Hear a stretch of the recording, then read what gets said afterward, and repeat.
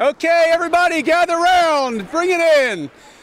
Welcome to the Sanibel Stoop 101. I call this boot camp for the Sanibel Stoop.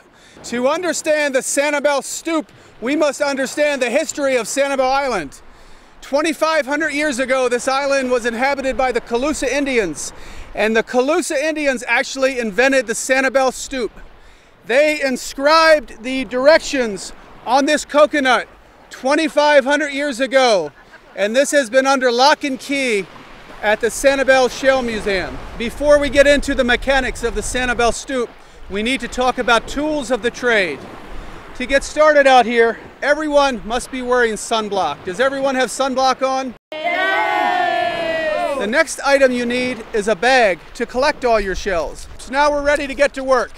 This is the critical part of the Sanibel Stoop. The first thing you must do is locate the shell you're going after. There's a shell right here. So I will stand over it, my feet about 2 feet apart from each other.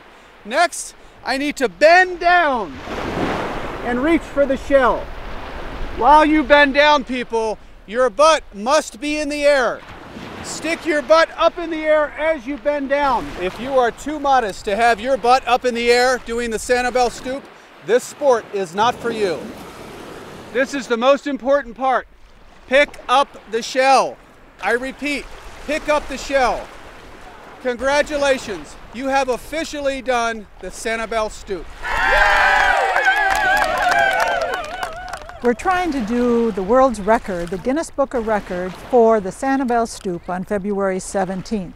It's going to be the precursor for a week-long Shellabration. Over 1,000 people are going to break the record of picking up shells on Sanibel Island. Anyone can be involved. Just show up at Bowman's Beach, 10 o'clock in the morning on February 17th, and we'll sign you up, we'll get you notarized, and you can be part of the Guinness Book of Record.